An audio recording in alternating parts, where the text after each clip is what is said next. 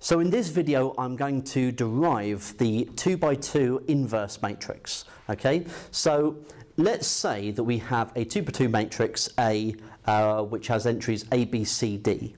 Then its inverse matrix, so A minus 1, will have entries P, Q, R, S. We don't know what the P, the Q, the R, and the S are. Okay, that's what we need to work out. But we do know that A times A minus 1 would be equal to the identity matrix. That, by definition, of what we understand the inverse matrix to be.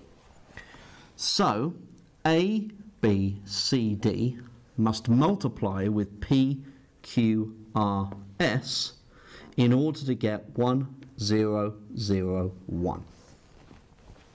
Okay, so our job is to work out P, Q, R, and S in terms of A, B, C, and D.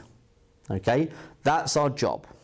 Okay, because if I then know what the original matrix I'm given, A, B, C, D, is, then I could work out its inverse matrix.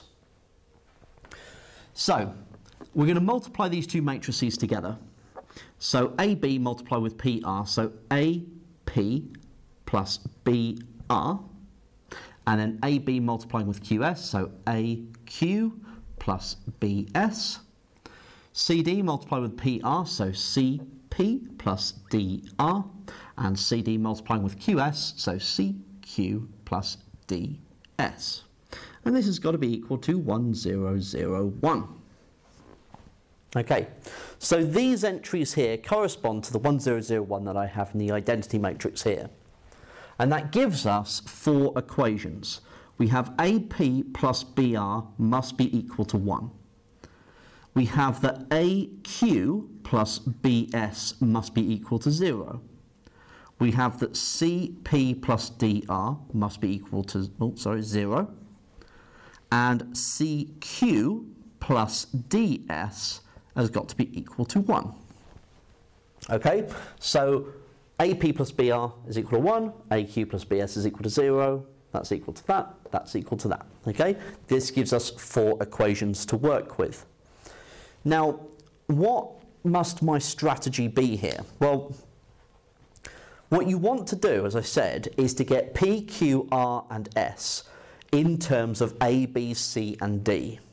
Okay, so what we're going to want to do is to isolate some of these letters.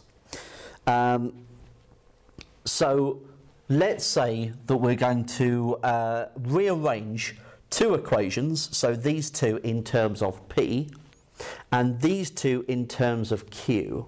Okay, this is one possible strategy. So in doing that, I could then get 2 equations with P equals from those 2, put one equal to the other, and then the P is gone. Okay, and I could just focus in on the equations I have remaining. So, let's rearrange this one here to get P equals. So subtracting the BR from both sides, so 1 take away BR, and I'm going to divide both sides by A. Okay.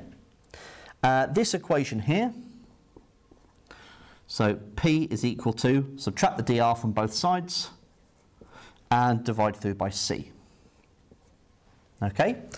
So, the good news is that because I want to get P, Q, R, and S in terms of A, B, C, and D, putting these 2 equations equal to one another, I will just have the R involved with A, B, C, and D.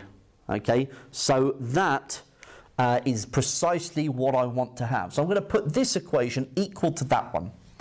So we've got the 1 minus BR over A is equal to minus DR over C. Which makes sense because both of them are P. Right, let's multiply up by the C and multiply up by the A. So we're going to get C take away BCR, and multiplying up by the A, we're going to get minus ADR. Right, let's move the minus ADR over to the other side and move the C over to the other side. So we're going to have ADR take away BCR is equal to negative C. Factor the r out. So r lots of AD minus BC is equal to negative C. And so r is equal to negative C over AD minus BC. And there's my first letter of the PQRS in terms of A, B, C and D. Okay, so that's R. So now I want to be able to get to P. Okay, so I could substitute the R into either of these two, but it's going to be easier substituting into that one. So we've got substituting the R into here, P is going to be equal to minus D over C times R, times by minus C over AD minus BC. So you can see here the minuses are going to cancel. The C's are also going to cancel, leaving me with D over AD minus BC. So I now have R and P. Okay? So up here we can start to fill in what we know. So the inverse matrix currently looks like this. We've got the P, so D over AD minus BC. And we've got the R, which is minus C over AD minus BC. Okay, so they are the first two terms that I have. Right, so I'm going to need a little bit more space.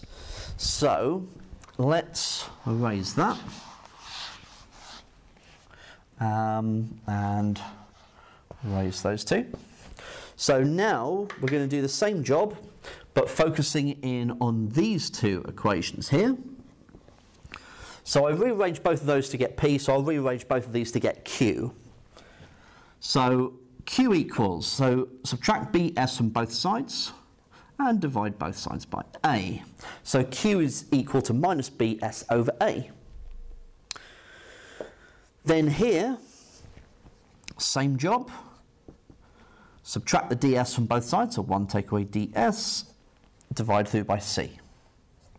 Now, of course, as we're going through here, in order to derive these, we're looking at some non-zero values here in order for this to really work, okay? For the A, B, C and D. That doesn't mean that A, B, C, D have to be non-zero in order to find an inverse function, but the final structure will remain valid, okay? So just to be aware of that. So, where are we? So we're going to put these two equal to one another. So we've got the minus BS over A is equal to the 1 minus DS over C. Okay. Multiply it by the A, multiply it by the C. So minus BCS is equal to A, take away ADS.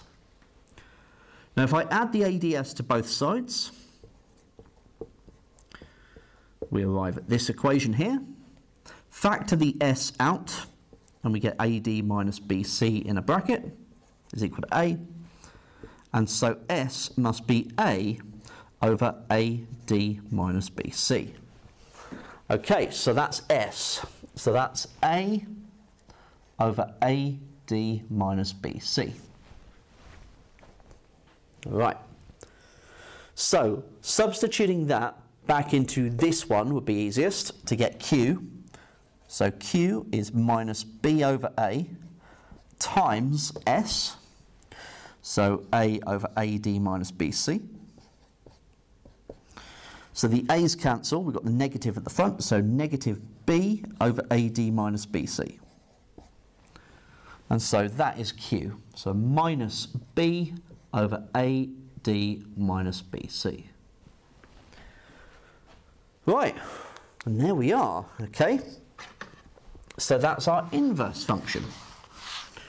Right, let's get rid of those. And that. Okay.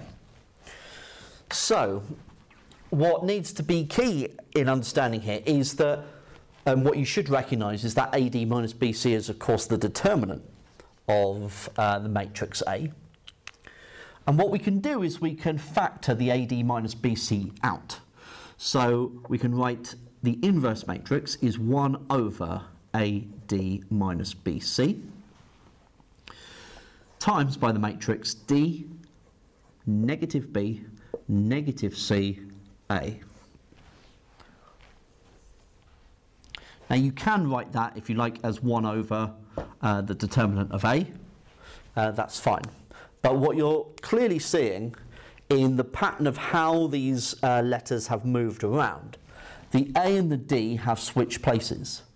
And so that diagonal has switched places, and the B and the C have changed sign.